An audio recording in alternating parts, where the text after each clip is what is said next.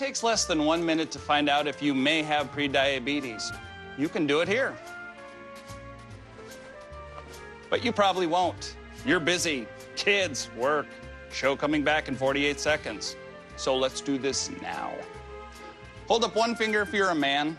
Women, 0. 3 more fingers if you're over 60. 2 over 50. 1 over 40. If you're not sure, keep in mind you're sitting on a couch right now. So 1 more finger if you're not very active. 1 finger if yes, 0 if no. 1 yes, 0 no. Next, find the body type that looks most like you and hold up that many fingers while I look around awkwardly. And that's it. If you're holding up 5 fingers or more, you probably have prediabetes. Sorry to be so blunt, but hey, you're busy. Just go to the site.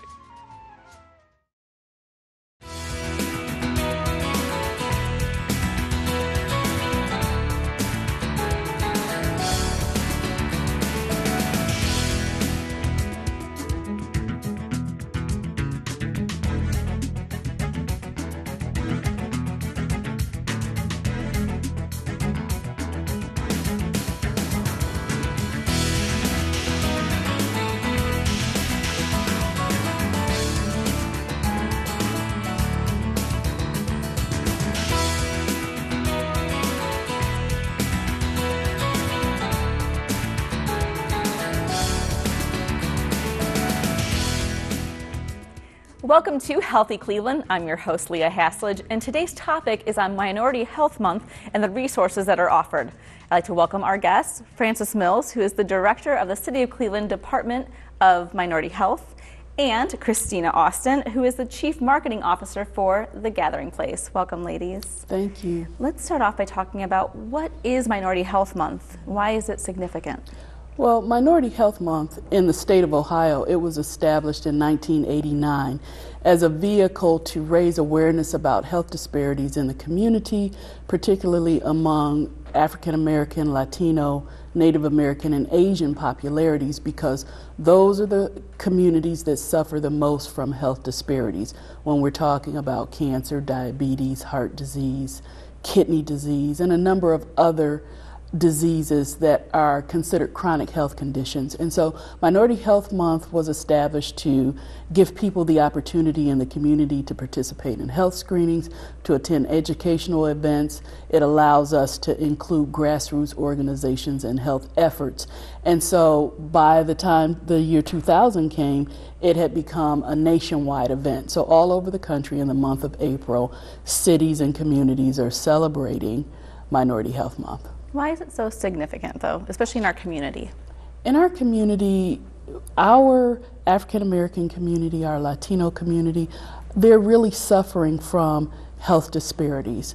As far as cancer is concerned, African Americans are 1.5 times more likely to have a cancer diagnosis. Diabetes, if you live in the state of Ohio and you're African American, you're 77 times more likely to get a diagnosis of prediabetes or type 2 diabetes. And so these are diseases that in some way can, if you understand your family history, if you're able to participate in appropriate screenings, you can help your diagnosis even if you have a family history. And so we encourage people to learn more about the diseases, to know their numbers. And when we say know your numbers, know what your high blood pressure is, know what your cholesterol is, know what your blood sugar level is, and go out and get those appropriate screenings that are age appropriate, whether it's for breast, whether it's for prostate, and get these things checked on a regular basis. And always have a primary care physician and see your doctor. Why do you think there's so many disparities amongst the communities when it comes to the health? Well, that's a large question, a broad question, that some of it has to do with specific health behaviors that individuals participate in. So if you smoke, you have a much greater chance to contract lung cancer. Some of the issues are structural in terms of access to care. Poverty has to do with education. And so when we talk about health there are many factors that contribute to good health, but a lot of times the focus is placed on, well, that individual is doing this to themselves, or that individual is overweight, when health behaviors only account for 30 to 40% of a health outcome.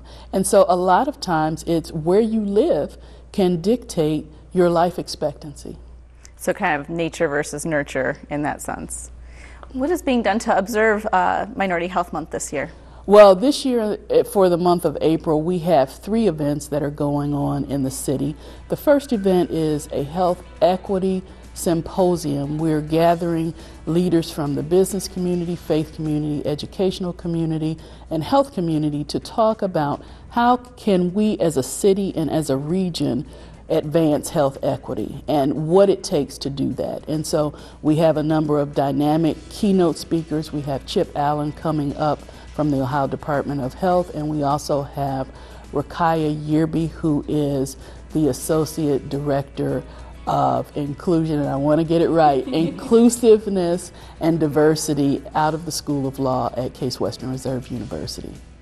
Wonderful. Any partnerships with other organizations? Absolutely. On the 21st of April, we are co-sponsoring a community education event on cancer called the ABCs of Cancer in the African American Community, and we have partnered with the Gathering Place that is located in Beechwood and Westlake to partner with us on that event. That's great. Well, and that leads to you, Christina. Tell us about the Gathering Place. Yes, I'd love to. Thank you for the opportunity. So the Gathering Place is a cancer support center, and we've been providing free programs and services to the community since January of 2000. And so people wonder, okay, so a cancer support center, what does that really mean? What do you do? And when you think about a cancer diagnosis, many people often think about the treatment that an individual has to go through, the surgery, the chemo, the radiation. But if you think about it even more, cancer impacts an individual socially, emotionally, physically, and spiritually. And it doesn't just impact the person with the diagnosis, it impacts their entire family, whoever's in their support network. So at the Gathering Place, all of our free programs and services are designed to support that individual and that family through the cancer diagnosis, to help them cope with the emotional impact of the cancer, to help them cope with the spiritual and the physical impact of the cancer diagnosis. And we do that through a number of programs that include individual support, it includes support groups, educational workshops and lectures. We have a wig salon where women can get a free wig. We have a medical librarian who can really help people understand this new language that all of a sudden they're hearing as they're going through a cancer diagnosis. And sometimes people will hop on the internet and start to research information and come up with things that can be inaccurate, can be very frightening, or sometimes inappropriate for their particular type of diagnosis. So our medical librarian can sit down with individuals, she'll research information for them or help them understand what are the appropriate sites to go through, and then kind of navigate through all of that information, help them understand what kind of questions should you be asking your physician, your healthcare team. So it's a wide range of programs and services so that we can meet people where they are and help them manage and cope with the style that they're accustomed to, and then also learn new coping skills to help them navigate through that entire journey. Director Mills had mentioned it's in Beechwood and Westlake, your 2 locations, but you offer free transportation, right? We do, and we serve people all over Northeast Ohio, and so our transportation is provided for those who do not have transportation, because we recognize that even though our programs and services are free of charge, if you cannot get to the Gathering Place because you don't have transportation, then it doesn't matter that we have great programs that are free of charge. So we provide free transportation for those who do not have transportation, and we also provide childcare, because we recognize that for some people they might be coming to an evening program, or they have a young child that they're caring for during the day and they want to come for a program. And so what do I do with my 3-year-old? What do I do with my 5-year-old? And so if you call the Gathering Place in advance, then we can provide childcare during the time that that individual is in a program. And because I was on your website, and Gathering Place is a fantastic website, by the way. You offer things for children and teenagers and that are dealing with loved ones that are going through cancer.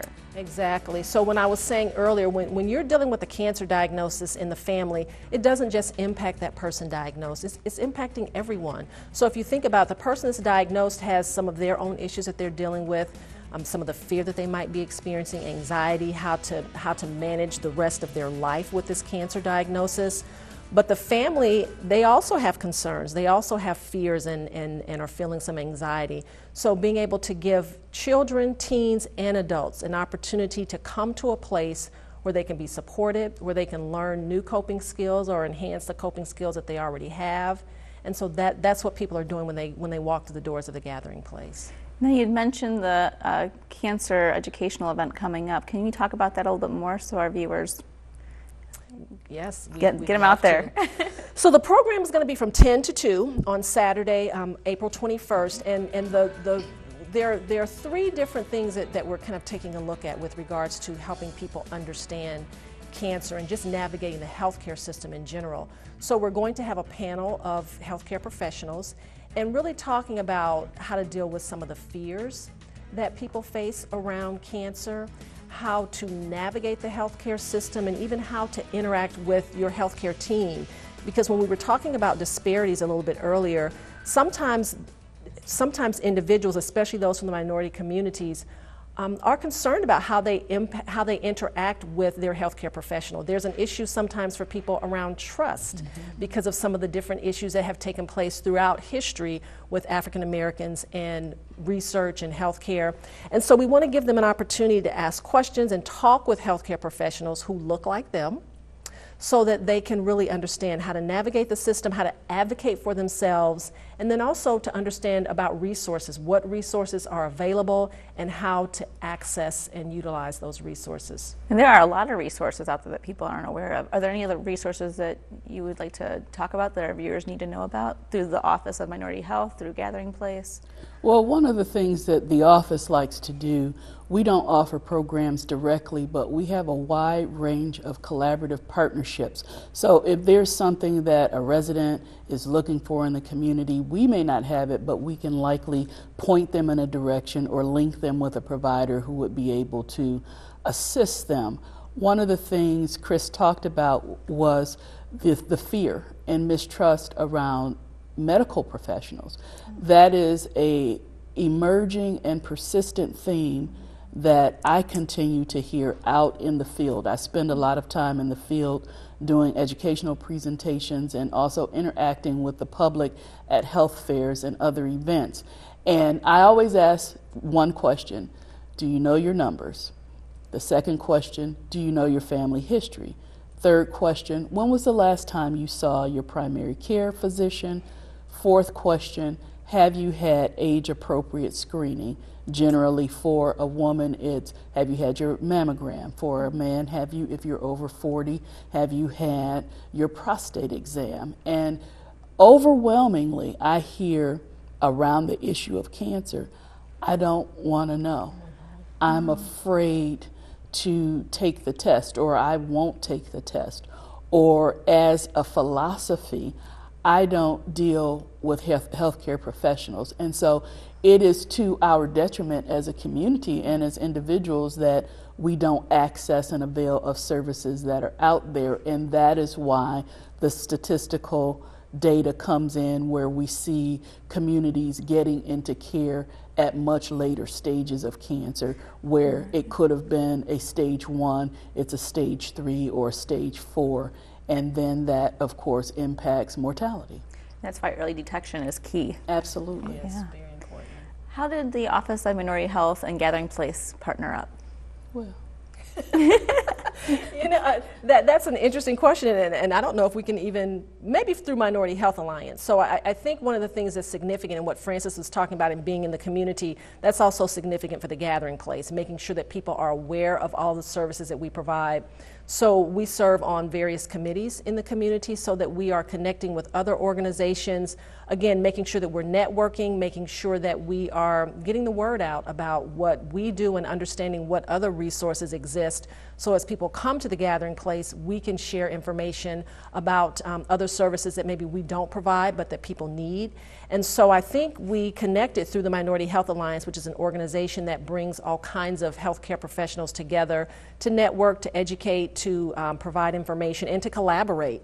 And so it just makes sense that for the gathering place, everyone is impacted by a cancer diagnosis. It does not discriminate. It doesn't matter about how much money you make, what your racial background or ethnicity is, what your gender is, or anything like that. It impacts everyone. And so we want to make sure that everyone is aware of these resources.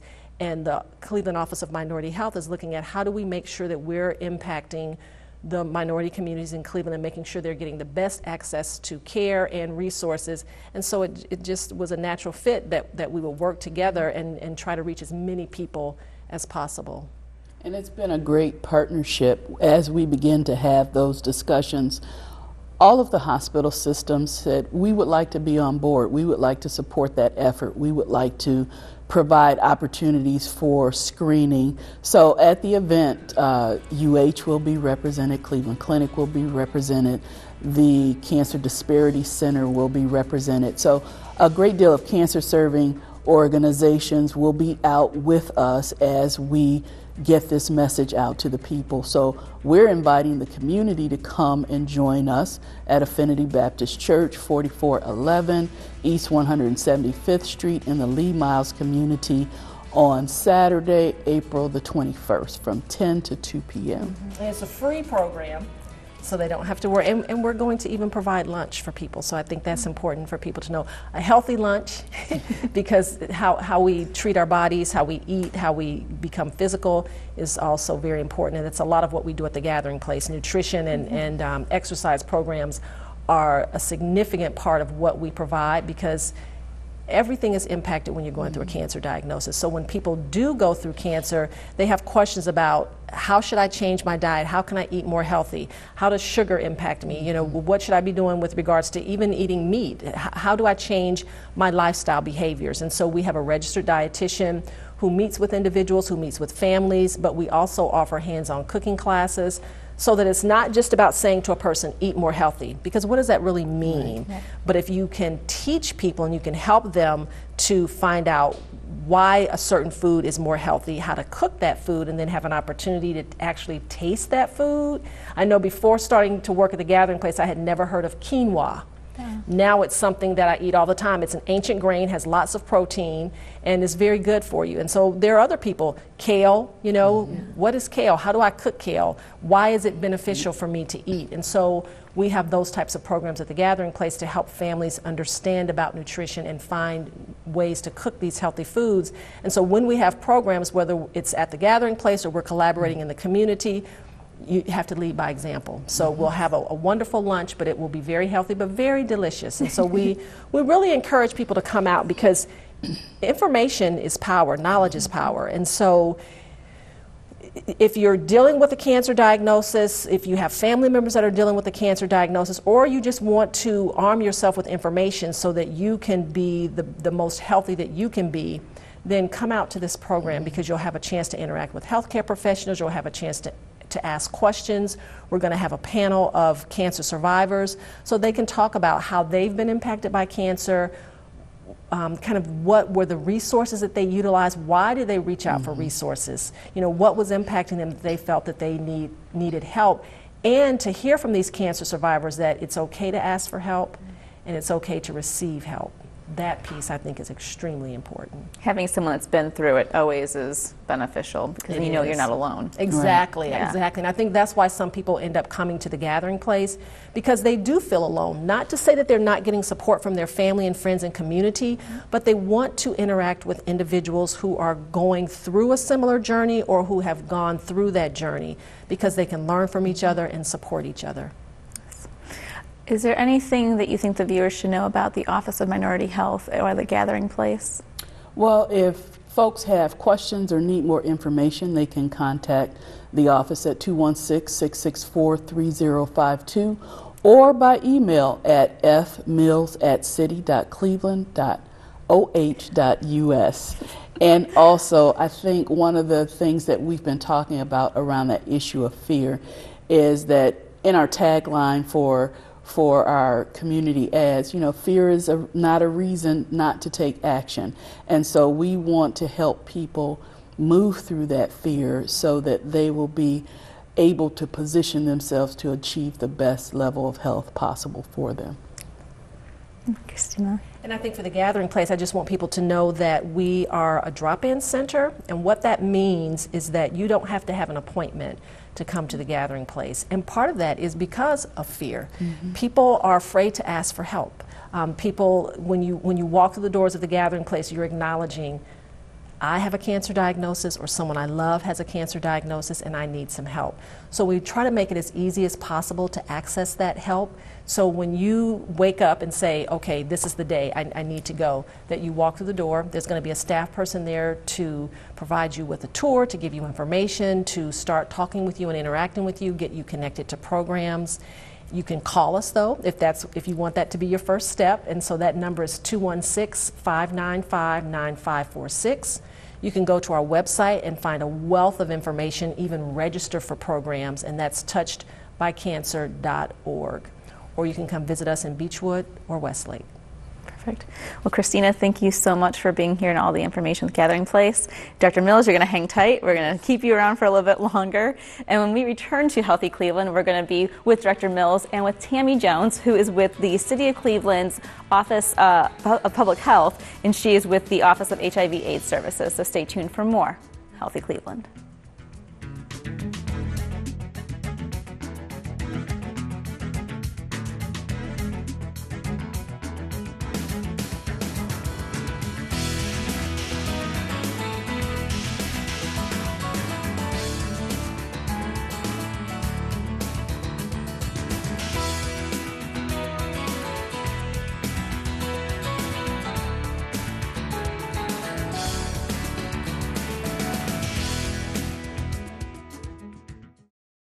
(150/90).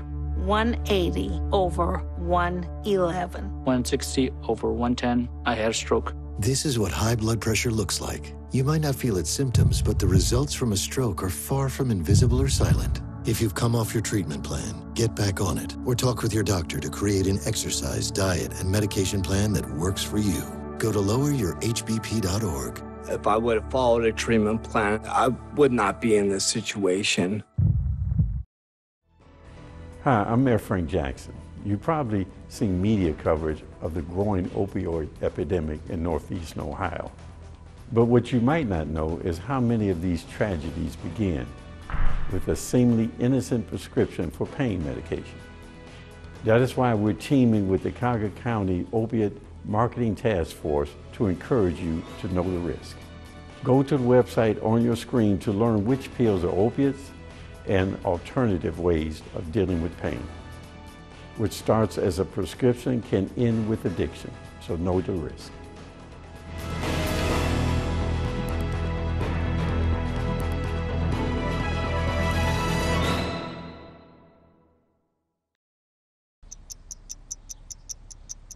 I understand. I know it's not your typical resume. Okay, well. But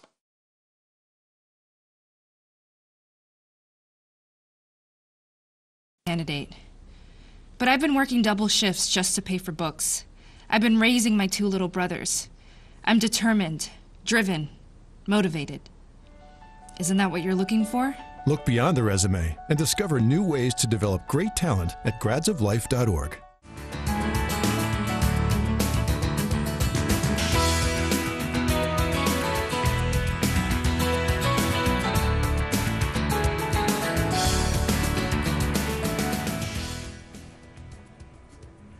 Welcome back to Healthy Cleveland. I'm your host, Leah Hasledge, and today we're talking about Minority Health Month and the resources that are available, and we're going to be talking now about healthy relationships.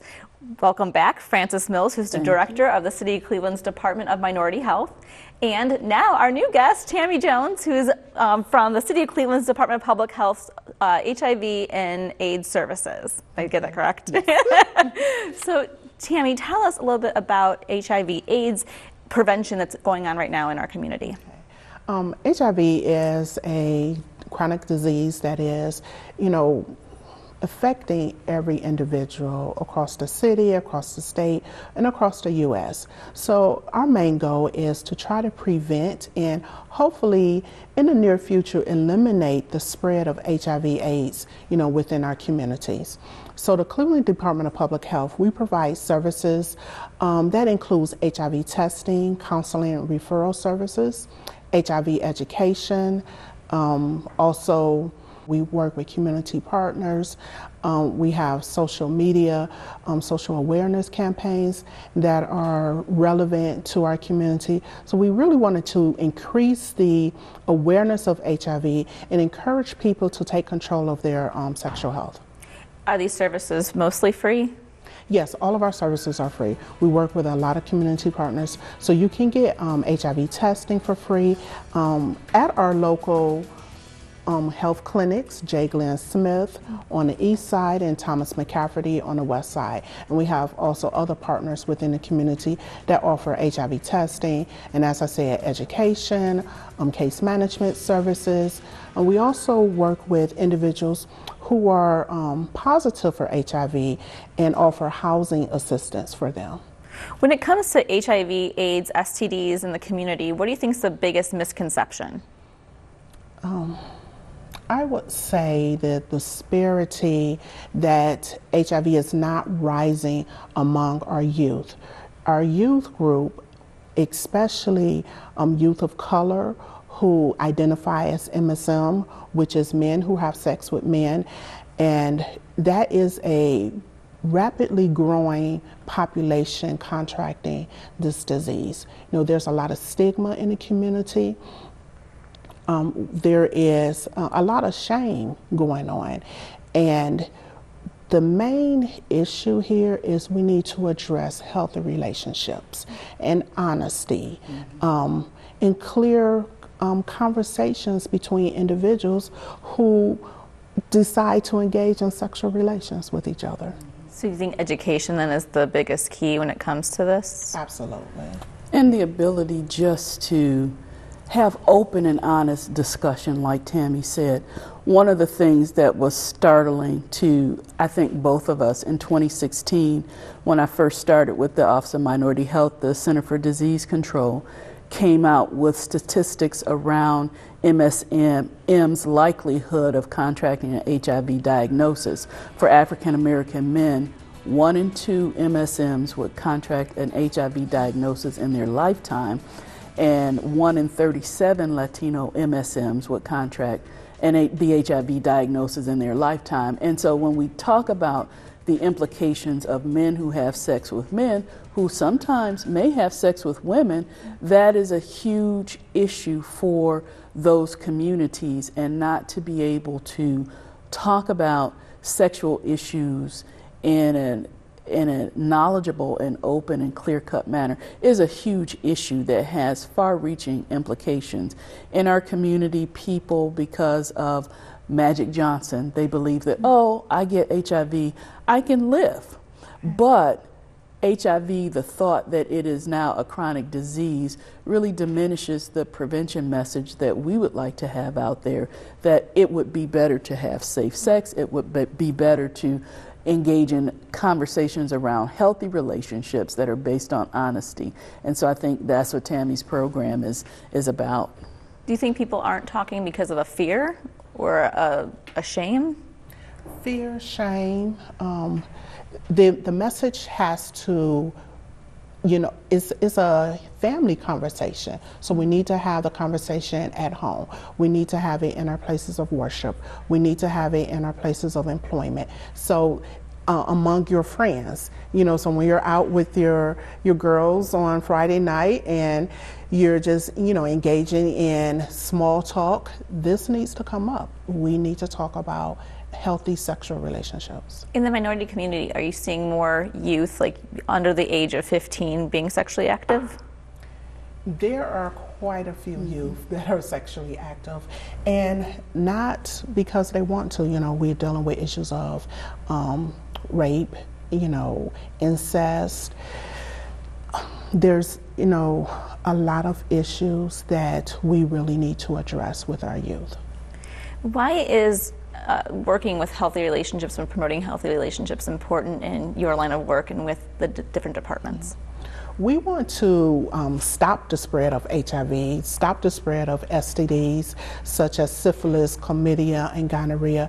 The rates are increasingly going up at a rapid rate, and we need to take hold of our lives. We need to recognize and realize that we are masters of our bodies, and we have a right to say no. We have a right not to engage in a sexual relationship if we don't want to, or we have a right to wait, and we also have a right to use protective barriers, which will prevent the spread of these diseases. So there are some that's available right now. The condoms are the #1 barrier, and you know, the usage of condoms should be consistent among all individuals. We also have another prevention method. It's called PrEP, pre-exposure prophylaxis. What is that? That is a pill that's taken daily for individuals who are HIV negative to prevent them from getting HIV. Oh, wow. So that's a method that's been around for several years, and we definitely want to continue to promote, you know, the usage of PrEP among all populations. So you have an event coming up with it being Minority Health Month. Let's talk about this educational event for our viewers. Okay, so on April 5th, 2018 at 4 p.m., we will be hosting New York Times bestselling author J.L. King. He is the author of the book On the Down Low. This book came out about 13 or 14 years ago, and it caused a lot of conversation and activity about what is the down low, what is going on, why, you know, is this important in our community. And the book really highlights individuals who live double lives. You know, they're living double lives. They have a female companion, you know, be it a wife or a girlfriend, and then secretly they are engaging with a male companion in sexual relations. So this conversation that we're having with Mr. King on this day, we're trying to promote healthy relationships, promote trust, promote conversations, you know, promote individuals saying, yes, we need to talk before we lay down. So that's what our event is. Again, the event is April 5th from 4 to 7:30 p.m. It will be held at the East Cleveland Community Theater. Address is 14108 Euclid Avenue in East Cleveland. And even if someone maybe isn't able to make it that day, they should probably check that book out. Yes, yes. Anything else you think our viewers should know about the offices of HIV/AIDS services and with the Office of Minority Health? Well, just in terms of the event as well, secrecy is a huge issue in the African American community, whether we're talking about a health condition like cancer, whether we're talking about domestic violence, or whether we're talking about sexual preference and orientation. And so these secrets are like the elephant in the living room that has to be acknowledged and addressed. One of the things that African Americans of a certain age can identify, what happens in this house stays in this house. And it's not just among African Americans, but we can certainly relate with that phrase. And so there are complications to that when a young person or adult says, I'm a lesbian, or I'm gay, or I'm transgender. And so these are discussions that often we don't want to hear those discussions. And so this particular issue has far-reaching health implications for whole communities of people. And so that's why we think it's so important. What woman wants to say, well, the man that I love also engages in sex with with other men. And so busting shame, busting secrets, I think that's what this conversation is about. And so the Office of Minority Health is very proud to be partnered with the Office of HIV Prevention and AIDS to bring this event to the community. And we're hoping that it causes the controversy and discussion that is worthy of this issue, given the statistics that we see around STDs and HIV. You have to get uncomfortable to get comfortable. Absolutely. Yeah. And anything else with your department that you think viewers should know about, especially celebrating Minority Health Month? Yes, it is also STD Awareness Month, so we're definitely promoting testing for the event, and we want to offer our services to anyone in the community to visit us at J. Glenn Smith or McCafferty Health Center and get tested for HIV or other STDs. And how can we get more information? You can reach us on our website at www.clevelandhealth.org. You can make contact with me. My number is 216-420-8641, or you can email me at tjones@city.cleveland.oh.us. Great, thank you so much, Director Mills and Tammy Jones, so much for being here on Healthy Cleveland. I know I learned a lot today. I'm sure our viewers did as well. And for more information, also check out tv20cleveland.com. Thanks for watching Healthy Cleveland.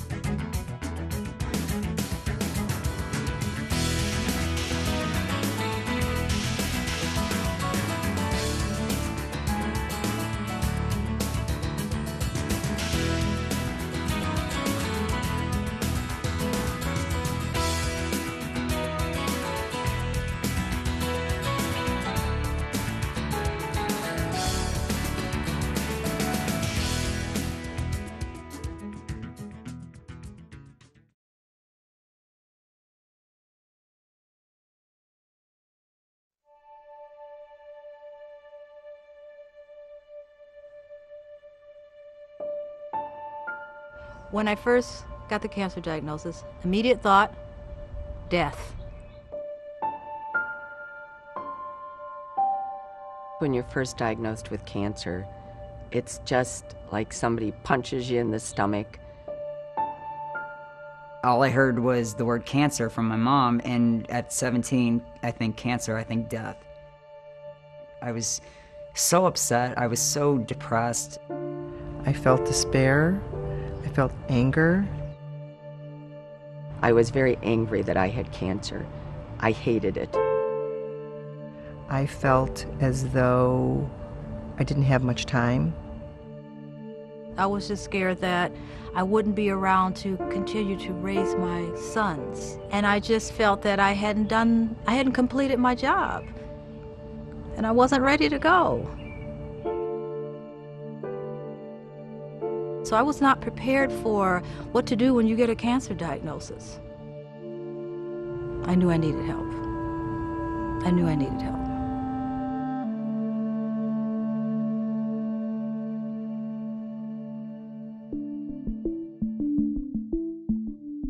The Gathering Place is here for anyone touched by cancer, and that includes individuals with any form of cancer, as well as a family member or close friend who's on the journey with them. Walking in the door is like getting a hug. And, you know, everybody hugs you when you're here. The staff's amazing. Just amazing. The warmth and the support and the compassion and the caring that they provide is just phenomenal. It's like a slice of heaven in the middle of the city. Who knew this was here? So calming, so restorative. It's helped me feel normal. I don't feel isolated. We might not have the same cancer, but we all have an understanding of each other. It's helped me spiritually. It's helped me emotionally. It's a lot easier to talk to people that actually understand what you're going through. Everybody that comes here has some connection to cancer, so they kind of get it, and nobody's going to judge or pity you, but you don't get that out in the real world. People just don't get what this journey is like, but everybody here does. I immediately rounded a corner. It didn't take long because I knew that I had to really have the mindset that I wanted to survive, and I did, and have. I call myself a Thriviver.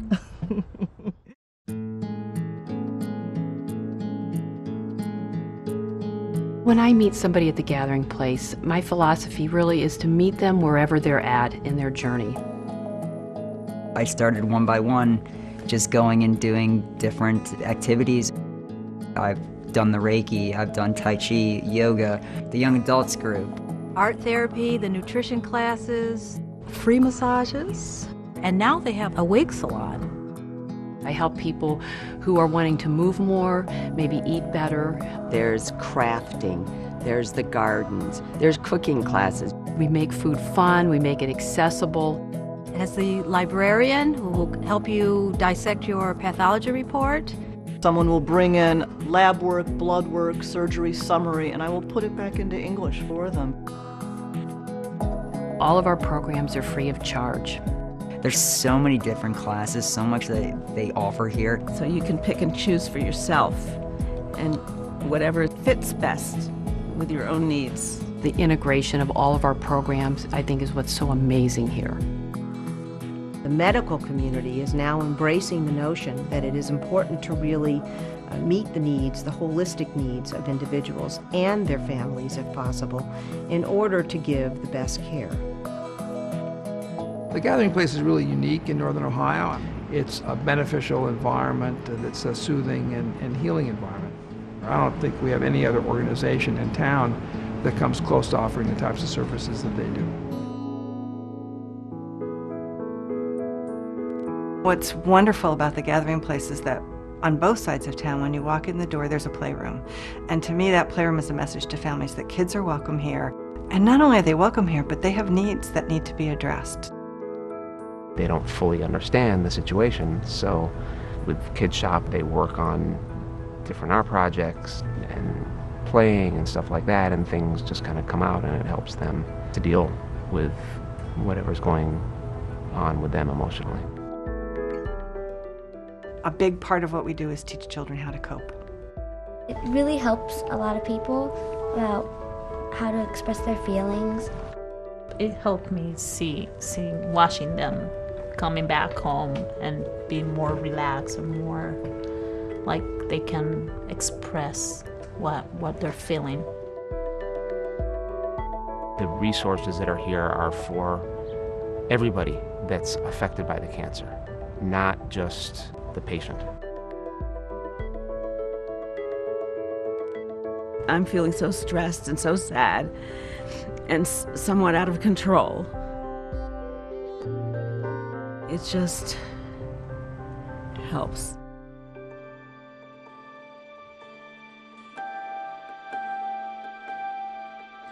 The Gathering Place not only saved my life, they saved my family's life, because my sons were watching me. If I was okay, they would be okay. And I would not have been okay without this place. I would not have been okay.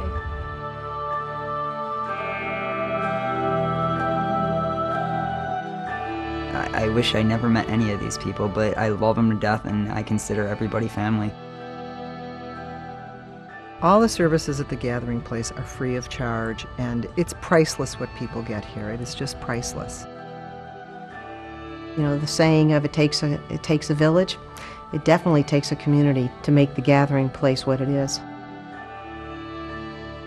It just is done with heart, love, and soul. So if you can afford to help financially, be it $10 or $10,000, it's all going to go to help somebody have a better day, a better life, a better future. I feel great, good, wonderful, marvelous, splendid, fantastic. None of this I would feel if it hadn't been for the Gathering Place. My journey has been made so much easier and been so much more fulfilling because of the Gathering Place, because the Gathering Place does show you that it's about living. It's not about dying. And I know that without the Gathering Place, I would not be the survivor that I am today.